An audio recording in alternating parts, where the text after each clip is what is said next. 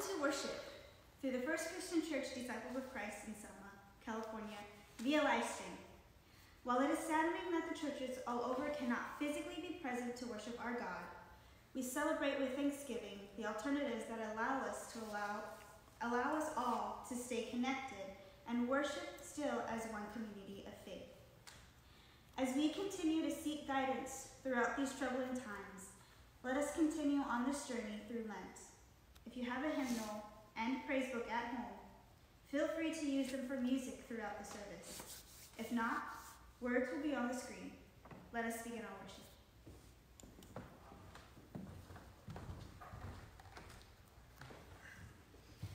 Week 5. Where are we? Repentance. We have been born into a world of sin. We try to do the right thing, but at times we fail, and temptation seems to win. At other times, we seem to drown in our failures, believing nothing good can come from us. We forget that God has called us to repent, and that God remembers our sins no more.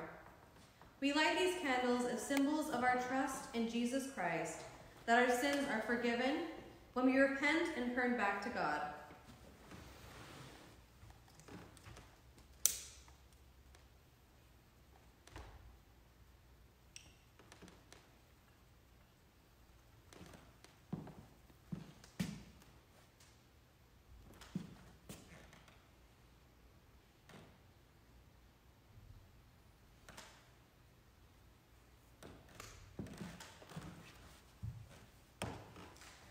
Let us pray.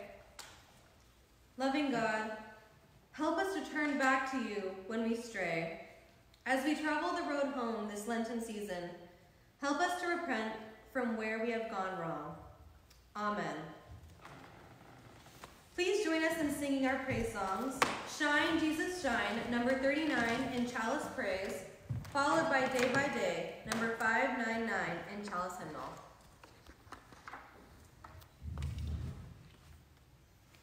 Shine.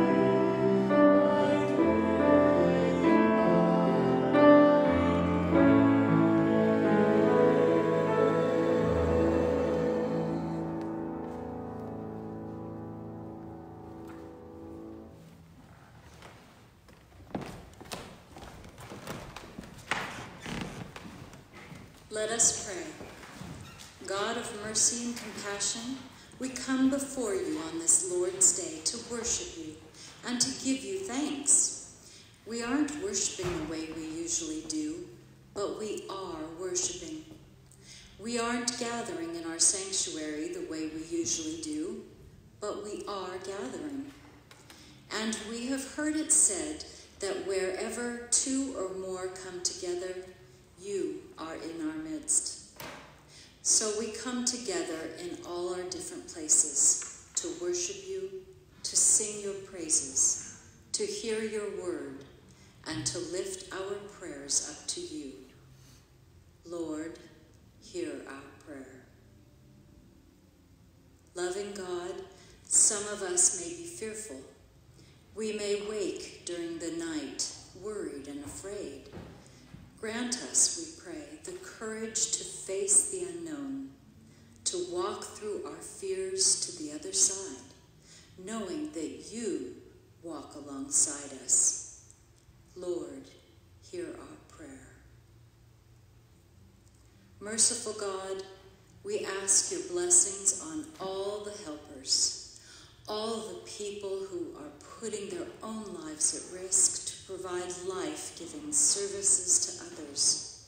First responders, healthcare providers, pharmacists, delivery people, truckers, restaurant workers, and the grocery shoppers, the prescription fetchers, the mask makers, the volunteers giving out food and other supplies, the blood donors. For all these helpers and all those we have not named, Lord, hear our prayer. We lift up, as always, those who are ill, recovering from surgery or injury, who are lonely, depressed, anxious, for those who cannot get medical care, for those whose loved ones are in the hospital or nursing home and cannot visit, and for those loved ones, especially those who do not understand why their visitors aren't coming. Lord, hear our prayer.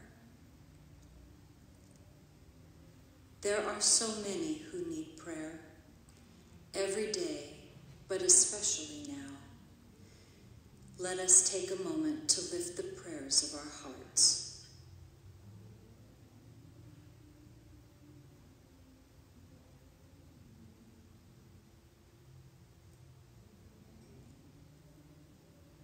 Lord, hear our prayer. Holy One, we know that we are sinful. We try to do the right thing, but sometimes we fail. We give into temptation and do those things that hurt you. We repent now of our wrongdoings and ask your forgiveness. Lord, hear our prayer. We have made bold to pray all these things, Lord, with conviction that you will hear our prayers and forgive our sins. For we have been taught to know these things about you by your Son, Jesus the Christ, who taught us to pray, saying, Our Father, who art in heaven, hallowed be thy name. Thy kingdom come, thy will be done, on earth as it is in heaven. Give us this day our daily bread, and forgive us our debts as we forgive our debtors. And lead us not into temptation, but deliver us from evil.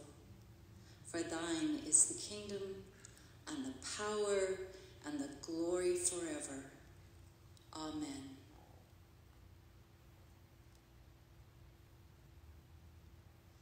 Our scripture reading this morning is from John 9, verses 1 through 7 from the Common English Bible. As Jesus walked along, he saw a man who was blind from birth. Jesus' disciples asked, Rabbi, who sinned so that he was born blind, this man or his parents? Jesus answered, Neither he nor his parents. This happened so that God's mighty works might be displayed in him. While it's daytime, we must do the works of him who sent me. Night is coming when no one can work. While I am in the world, I am the light of the world. After he said this, he spit on the ground, made mud with the saliva, and smeared the mud on the man's eyes. Jesus said to him, "Go, wash in the pool of Siloam." So the man went away and washed. When he returned, he could see. May the Lord add his blessing on the reading of his word. You know, there are a lot of online services going on today. Some of you will be watching several. If you are one of those people, you will notice that I am not preaching from the same passage as many of my colleagues. And the reason for that is this. At First Christian Church in Selma, they decided years ago that whenever there are 5 Sundays in a month, we would give our regular musicians the week off. In their place, we have the Raisin Tutors, which is a mostly brass band led by Hugh Adams, and they play all the hymns and music for our worship service. They have a song list, and I select the hymn that comes after the message from that song list. Sometimes that means swapping scripture readings because when I write my sermons, I am aiming at the hymn that comes right after it. That hymn is intended to reinforce the message. If I do it right, and in this instance by right I mean the way I want to, then the end of the sermon rolls naturally into the beginning of the hymn. Since this was to have been a Raisin Tutor week, I swapped the dry bones passage that I preached last week with Jesus heals the blind man. As it happens, there is no message hymn in our online services. The Raisin Tutors are all at home, sheltered in place. The music is being performed in one place, the scriptures being read in another, the prayers prayed in yet another, and the message and communion time are here in the parsonage. You all are at home, singing and praying along with everyone else, and in just a few minutes we will share the Lord's Supper. We are all together participating in a worship experience in our separate places through the miracle of the internet. Where are we? We are in an unprecedented situation. No one has ever done what we're doing before. Yes, there have been pandemics and plagues with quarantine in place. Yes, there have been times when panic buying caused shortages of certain products. Yes, there have been congregations who could not meet in their sanctuary because it burned down or got flooded or destroyed in a tornado or hurricane. But even then, church members could get together in person for worship, even if they had to meet in a parking lot or a park. Never before, to my knowledge, have all those situations been true at the same time. Never before, to my knowledge, have thousands of congregations found themselves in the situation that we're in today, holding worship remotely. We're exploring new ideas, sharing ideas with others, looking for more ways to connect from a distance. We're in a brand new world, and whatever comes after this is over, it will be a different place from where we are used to being.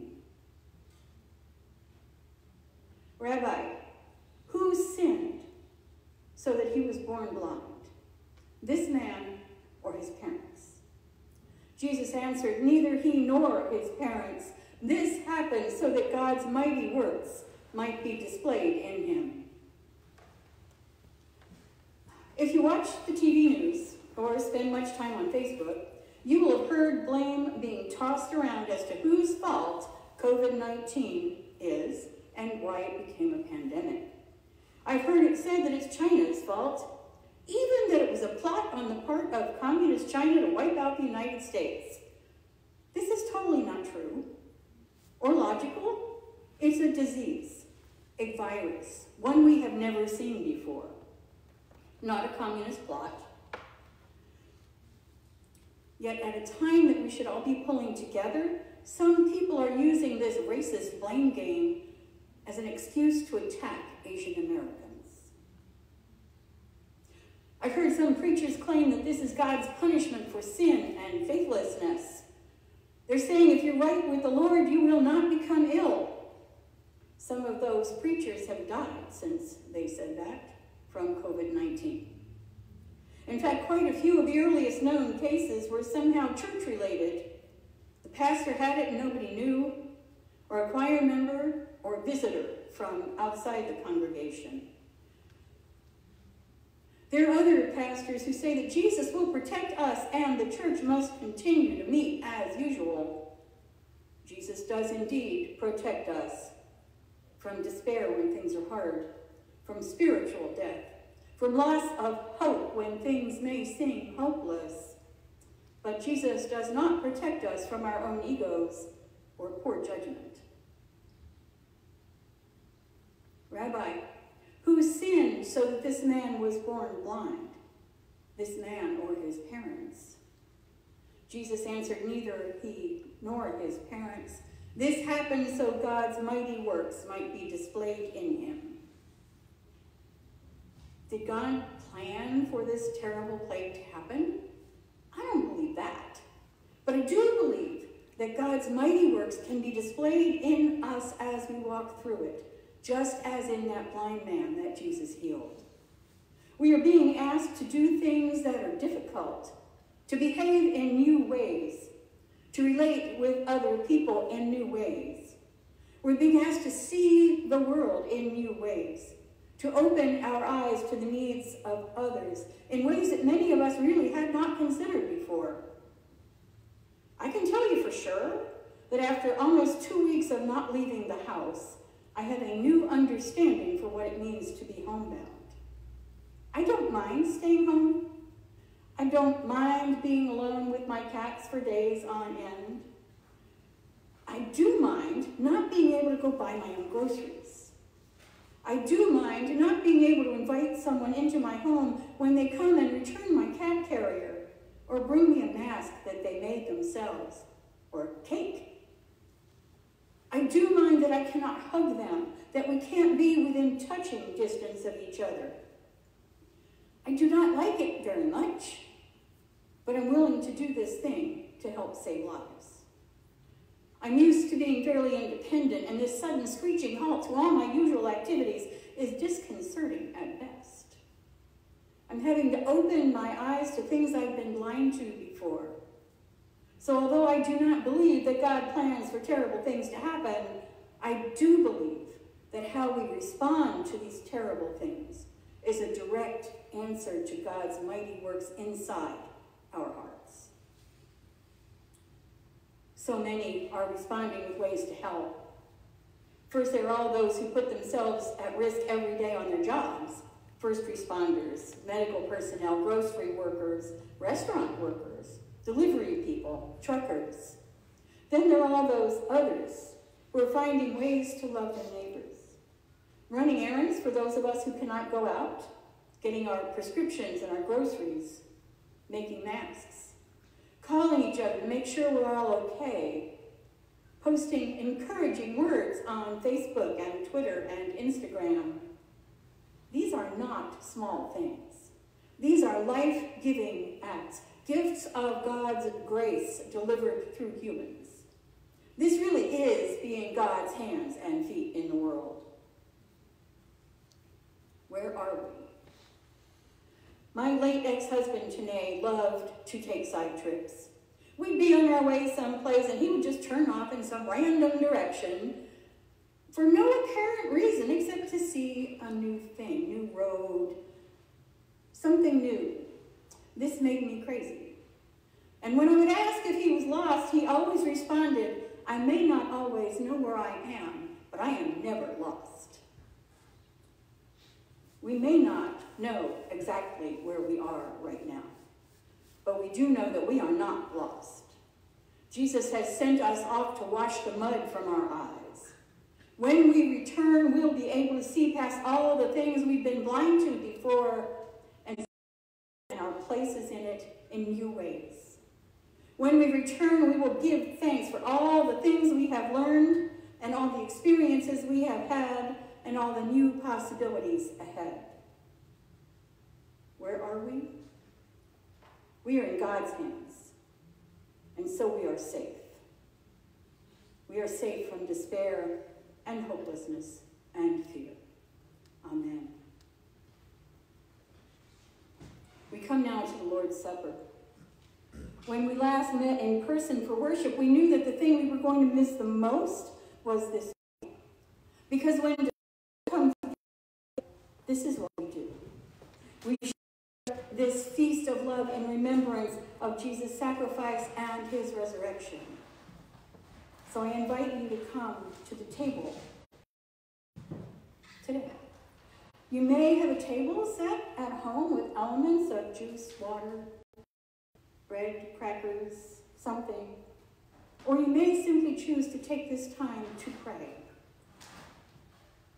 Whether you're alone or with family, you are invited to join me and everyone else who is participating in this service and this meal online.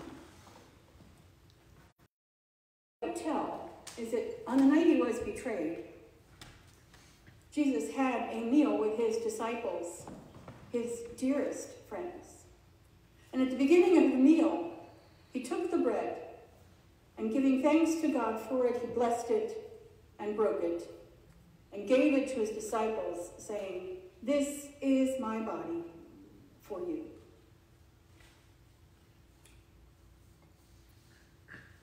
In the same way, at the end of the meal, he took the cup, and again, giving thanks, he shared it with all his disciples, saying, "This is the cup of the new covenant, my blood poured out in love for the forgiveness of sin.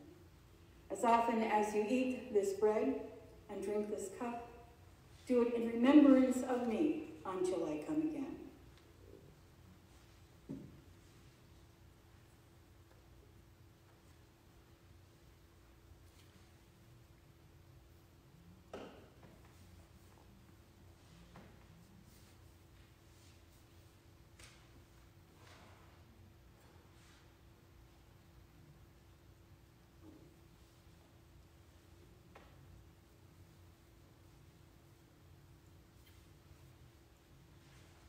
We are grateful, O God, that you do not hold our sin against us, so let us not forget your love when we leave this table.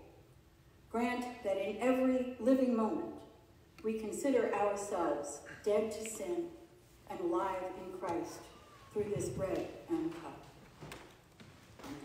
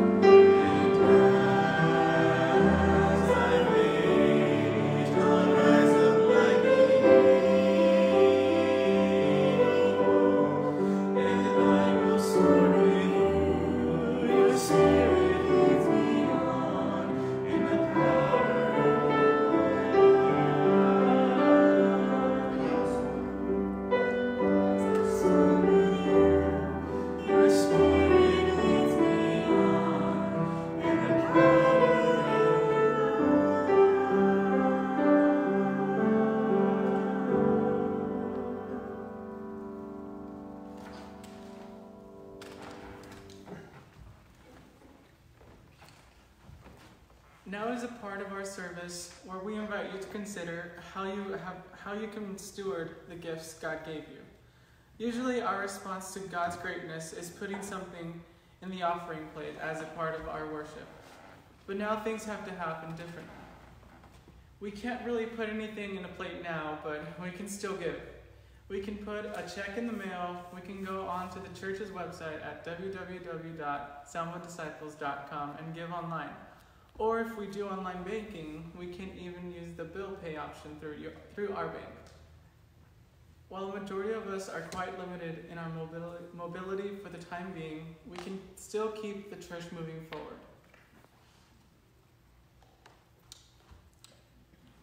As we near the end of our service, we continue to encourage you to stay in prayer for ways to be the church. Let us allow God to open our eyes as we seek to share the power of His love in new ways day by day.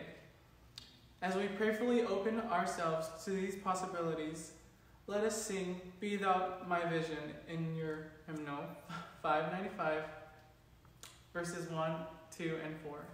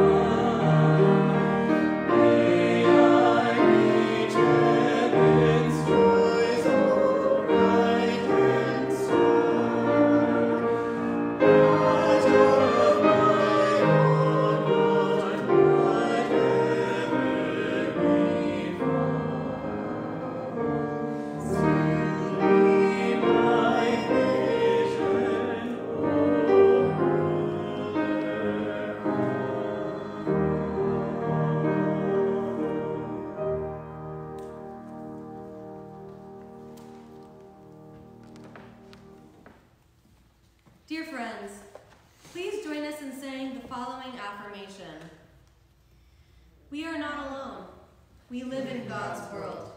We believe in God, who has created and is creating, who has come in Jesus, the Word made flesh, to reconcile and make new, who works in us and others by the Spirit. We trust in God.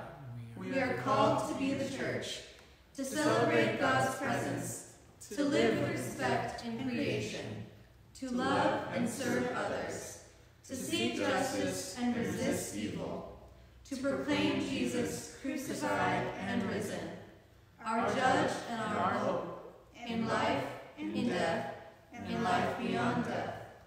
God is with us. We are not alone. Thanks be to God.